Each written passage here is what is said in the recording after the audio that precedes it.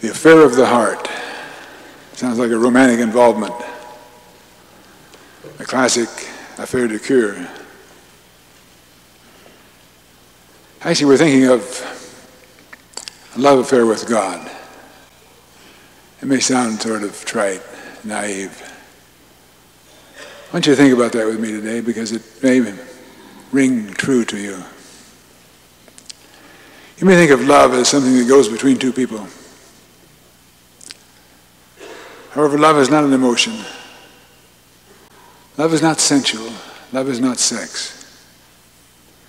Though it may use these elements of the person as a conduit through which it naturally flows in the process of communion. But the communion is or should be a transcendent thing. As Fillmore says, love is not the plaything of human volition, it's the activity of divine law. In the only definition for God in the entire Bible, we're told, God is love. Since we were created in the image and likeness of God, we were created in and of love. No, it does not say God is loving, or God has love, but God is love. It's talking about an omnipresent universal force that flows ceaselessly within us with an amazing support. Behold, I have loved you with an everlasting love. As man becomes aware of this flow of love activity of God in him, he feels a sense of yearning, hungering, to return home, as it were, to accept this love in a personal way. He finds that the only way to achieve peace and fulfillment in life, have a continuing affair with God, an affair of the heart. He comes back to renew his oneness, to accept this divine power. When we talk about God, it's a strange thing, but all of us have been conditioned in some way, many different ways, to a concept of God. Anyone who has ever, in his early days, tried to draw a picture of God has invariably drawn a picture of a man, huge man, up in the sky somewhere. We've all gone through that period of our life. Many of us feel we've let that go. We have a good insight of God today. The idea of God has always been an enigma to man. It's been something that's beyond words, beyond thought, beyond meaning, beyond perception.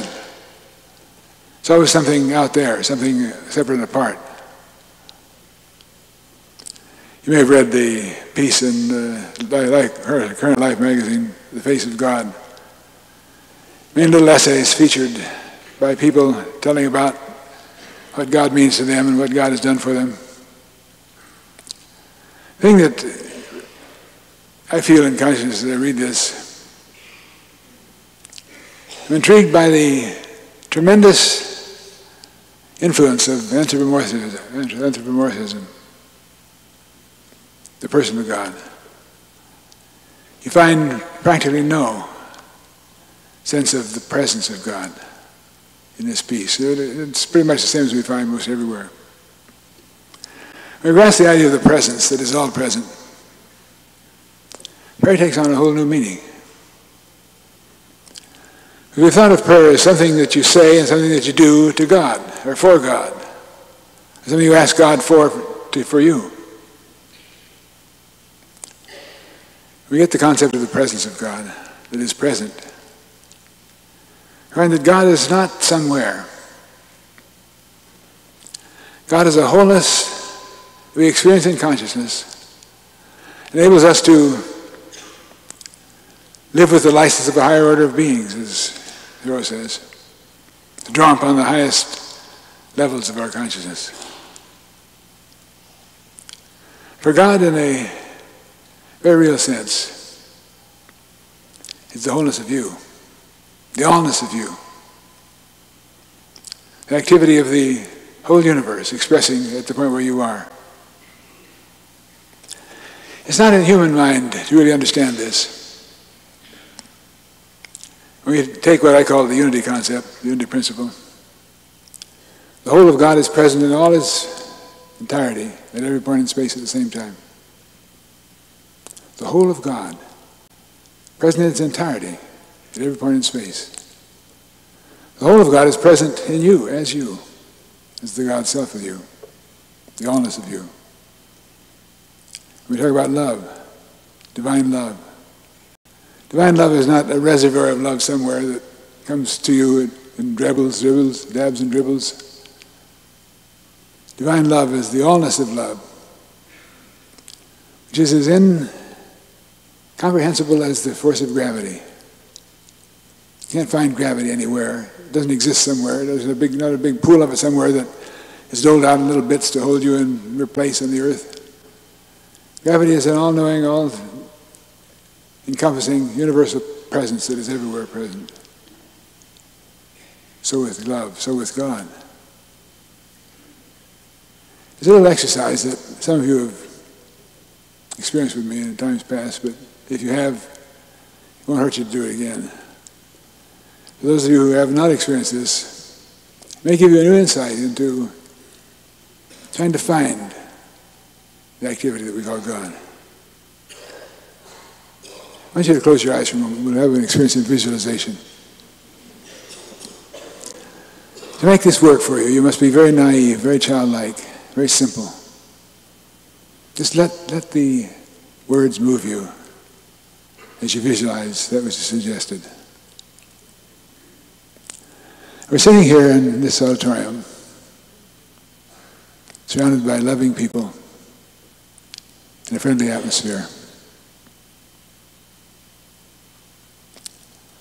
You're sitting next to someone or someone nearby you. You're confident that these are all people that are loving and friendly. I'm going to have you do something. When I snap my fingers, I want you to see all the people in the room disappear. You're here alone. All the people will disappear. And you're alone in that empty auditorium. As I snap my fingers again, the auditorium will disappear and you'll be sitting on the ground outside. Sitting on the ground, looking at the great Christmas tree in the square out in front, the other buildings of Lincoln Center, buildings of the city off in the distance, on this beautiful day. As I snap my fingers, the ground beneath you and the whole earth is going to disappear.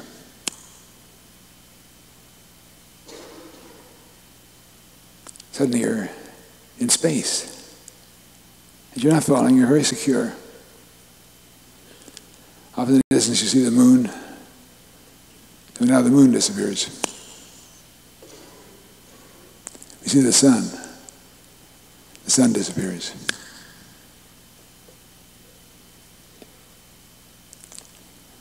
Now you're in space. You look out and up and down and around you in all directions. You see a great blanket of stars, pinpoints of light. And you see them in every direction, a whole orb circle around you.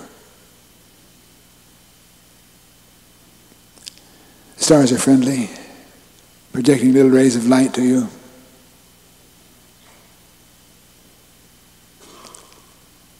You may think of the words of Plotinus. He says the whole universe rushes, streams, and pours into you from all sides as you stand quiet. You stand quiet and you accept this tremendous blessing coming from all sides. Suddenly become aware that you're at the center of the universe. It's the center of God. It's all present where you are. Let the impact of this register in your consciousness. And let's return. The sun returns. The moon returns.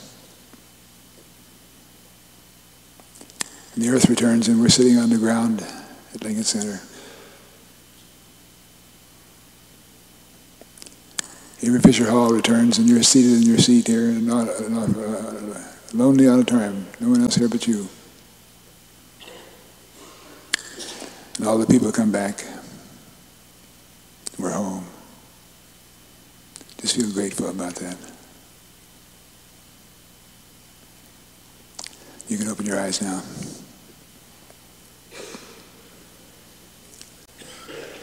Did it work? The impact from this should be, if you stop and think about it, you didn't go anywhere. You didn't go anywhere. You didn't leave this place. Everything disappeared from around you, but you were still where you are.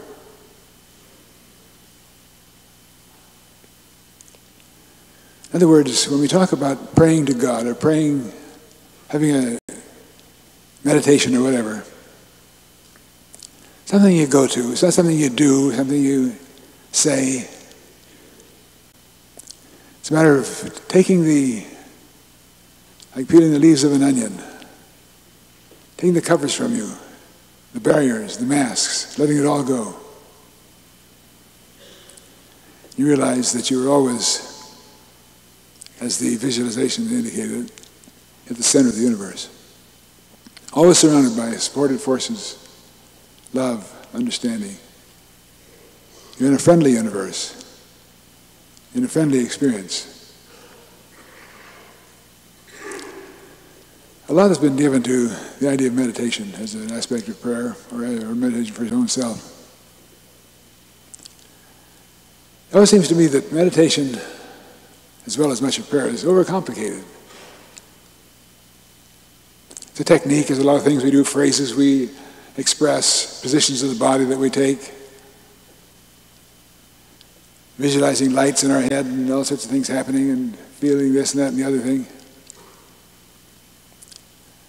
Meditation may be that to some persons, but you have your own experience.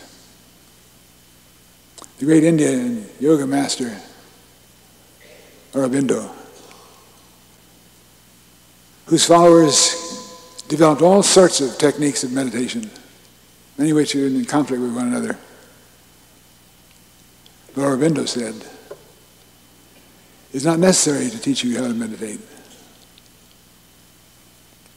If you're honest and sincere, you'll find the way for yourself. It's simply a matter of experiencing yourself at the deeper level of being, where you are a spiritual being, a whole creature. Talk about getting centered in ourselves. It's a phrase we use often. What does this mean? Do we go into ourselves, go into some place within us or above us or transcendent to us?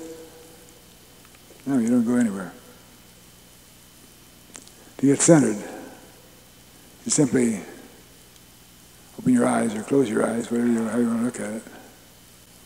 Turn away from the experience of the world. Jesus said, judge not according to appearances, but judge righteous judgment. It's not setting things right. It's not making something happen. It's seeing things rightly. It's not trying to go to God, reach for God, pray for God to do something for you. Be still and know that I am God. Not that you're all of God or that you're a God with great power in your ego, but you are the activity of God expressing at this point as you. When you know that, the whole idea of meditation becomes simple. Just a matter of closing your eyes. In whatever way you can get yourself separated from the human, the physical, the sensual, the emotional, and experience yourself for a moment as a spiritual being. Spirit being you. In this consciousness, a great freedom, great insight, great love, great understanding. There's another little illustration that can be helpful, at least it is to me. Think of a wave in the ocean. What is a wave? Look at it carefully, you say, well, it's a body of water in the ocean. It's a form in the ocean that moves from place to place. If you stand on a pier and watch the flotsam go by, the interesting thing is it doesn't go by, it stands still. The wave goes by. And the flotsam simply bobs up and down above the wave and stays wherever it is. So what is a wave? Wave is a form of energy that moves through the ocean. The water that makes up the wave at a given moment is the ocean expressing itself as a wave.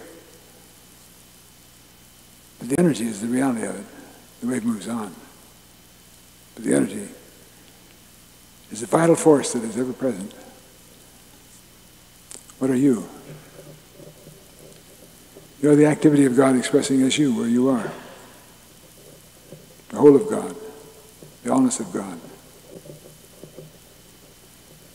When you realize this, it gives you a whole new insight in prayer. Prayer is not reaching for God, trying to get ourselves across to the infinite, telling God of our needs and troubles, letting all that go. Because if you are the activity of God expressing as you, if you're a spiritual being, a whole creature, and the whole of God is present in you at every point in space, every moment in time, you don't have to tell God what your needs are. Jesus said, the Father knows what things you have needs of even before you ask Him. It is the Father's good pleasure to give you the kingdom. Activity of God then is the wholeness of you, present where you are, always, with one desire to perfect itself and project itself in and through you. In a very real sense, God in you is the God self of you. You can never get closer to God by just closing your eyes and being still, letting the activity support you. It's always present. In your work, when you're engaged in a creative project and you're casting about for ideas, the presence of God is present in the creative flow. If you're driving in traffic and you see a critical situation coming up, calls for a quick maneuver, quick action, you know that the protection presence of the activity of God is present wherever you are. You can know it, tune in on it, and experience it. If you have a physical problem that's harassing you and worrying you, something painful, discomforting, you can know that the activity of God life is present in you as you.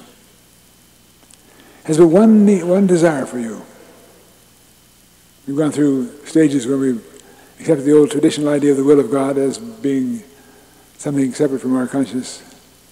I hope it's God's will. Sometimes we ask in our prayer time if it be God's will.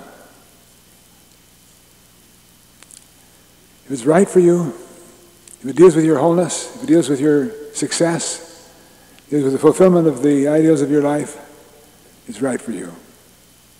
And it's God's will for you.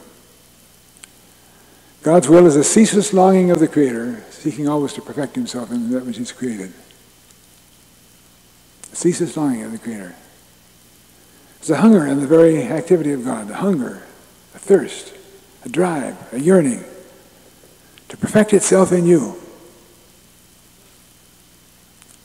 So more than anything else, healing, spiritual healing, is a matter of getting still, letting go of all the barriers, the earth, the moon, the sun, that you would find yourself at the center of life, at the center of the universe that's supportive. Healing is trying to manifest it through you.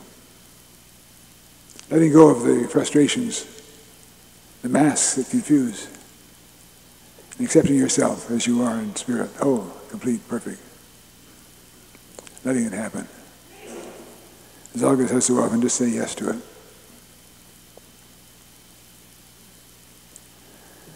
The thing about it is the great need in prayer is always to get still and get ourselves in the consciousness in which we're continually supported from the outside. It's not something you do. Often the person says, well, if I have a meditation, what do I do? What do I say? What am I supposed to feel? That's where most of us are in human consciousness, because we live in a sensual relationship with our environment. We sense things, we smell things, we touch things, we feel things. So when you're in meditation, what do you touch? What do you do? What do you say? You don't say anything. You don't touch anything. You don't try to do anything. It's not doing. It is not doing. It's kind of redundant, isn't it? It's not doing. Rather, it's not doing. Not trying to do anything. Complete sense of letting go. Just experiencing, feeling, recharging. It's a good illustration of a battery. Sitting in a battery charger. The battery might ask, what do I do? Just accept the charge. Let it happen. If we could be as naive and as simple as that, we'd find that most of our difficulties would be resolved instantly, even before they happen. If we could just get that sense of trust in the universe. We say at our retreats all the time, trust the process. There's a process of the activity of infinite that's always working in you, always seeking to inspire you, always seeking to give you the right idea, to give you the right direction, the right strength for your body, the right peace for your relationships. If you can just trust the process.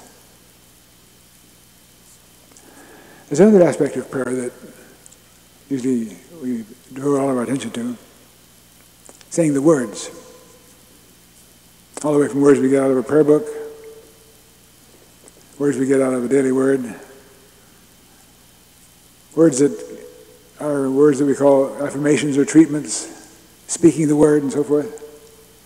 This is a very vital part of prayer.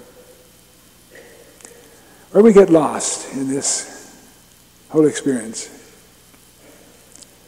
we tend to lose sight of the fact that the whole of God is present where we are. The prayer is not putting on a performance for God. It's not saying the right words. If we say them enough times, God will say, okay.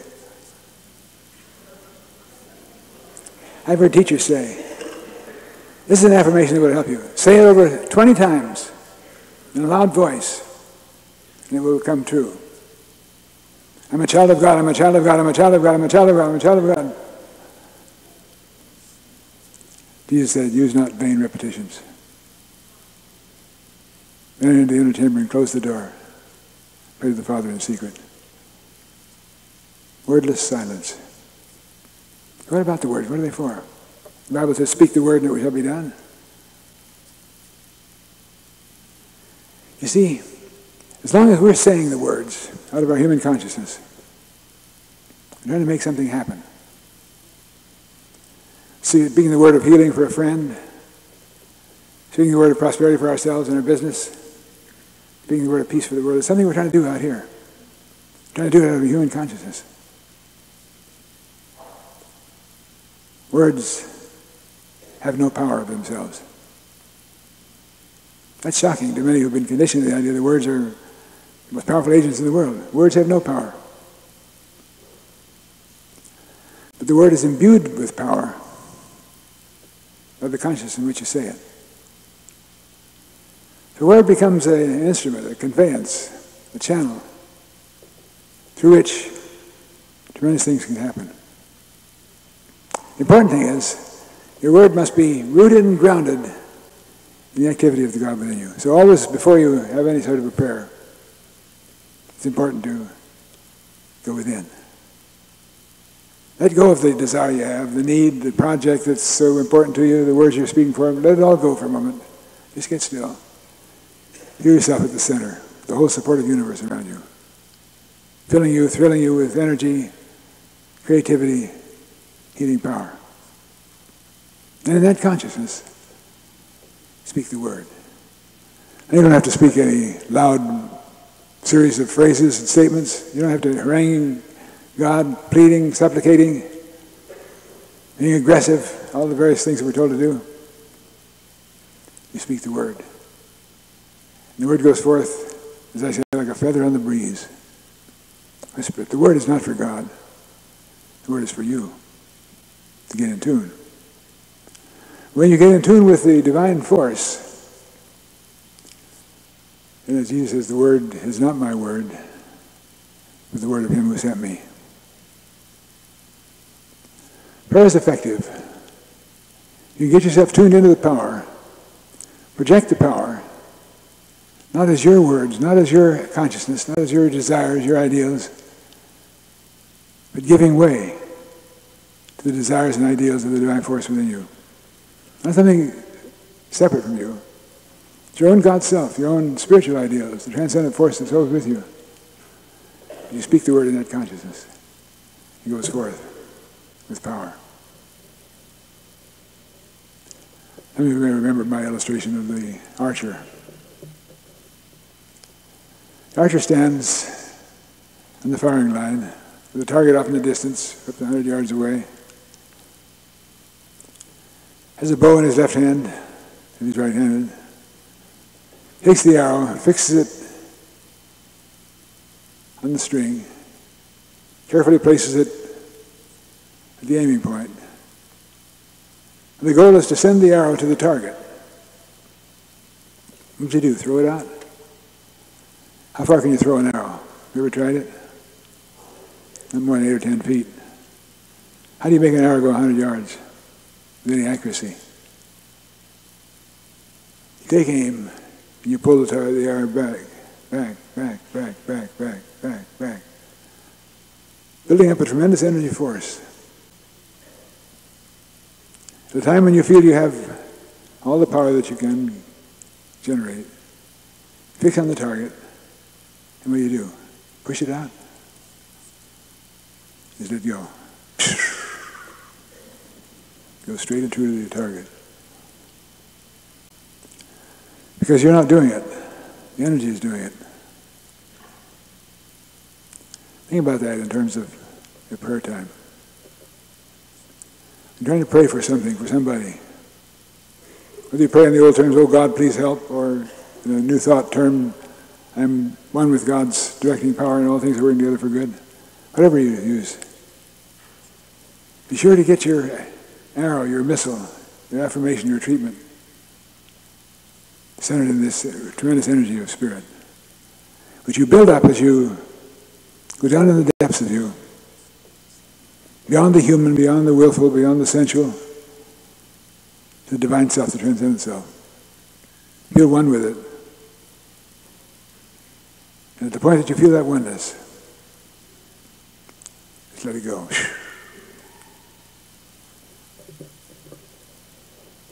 Not my will, but the will of him who sent me. Prayer is really a very simple thing. Meditation is easy and should be uncomplicated.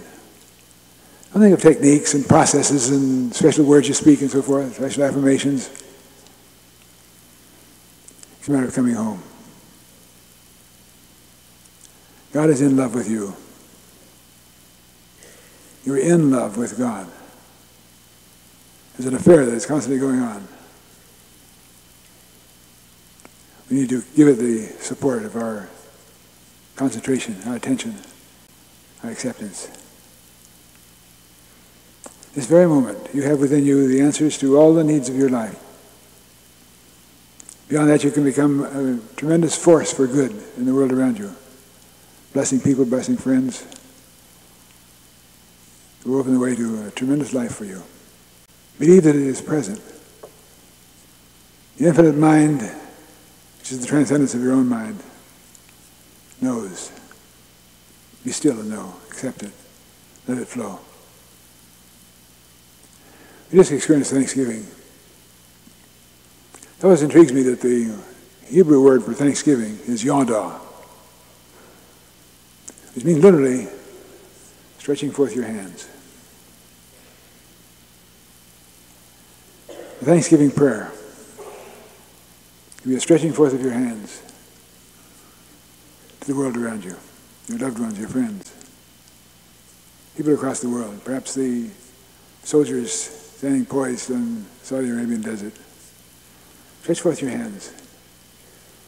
Not in the human sense trying to do something. To become a conduit through which the divine flow may go forth from you and go out tingling through your fingertips and going out like electric bolts in the direction of your concerns. I ask you to be still with me for a moment now.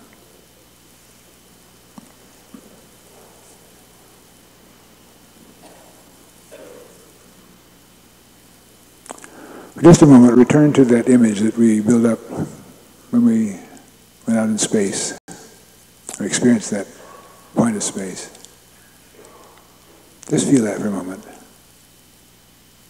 Surrounded and folded by life and light and power, energy, healing.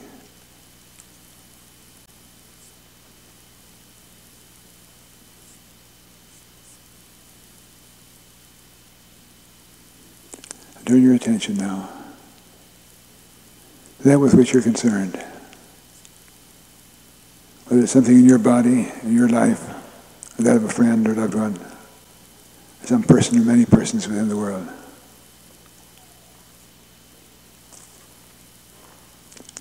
Stretch forth your hands in the Yada spirit. Thanksgiving. Thankful for all the energies, forces, intelligence in the universe. Focused as you. At this direction, flow forth from your fingertips, going forth to accomplish that gratuitous stand. Healing, blessing, overcoming, giving protection and peace.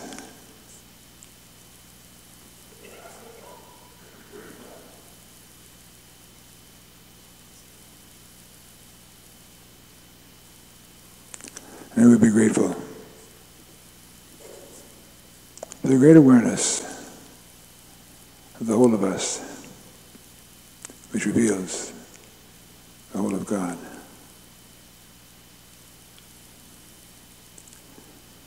And you shall know the truth, and the truth shall make you free.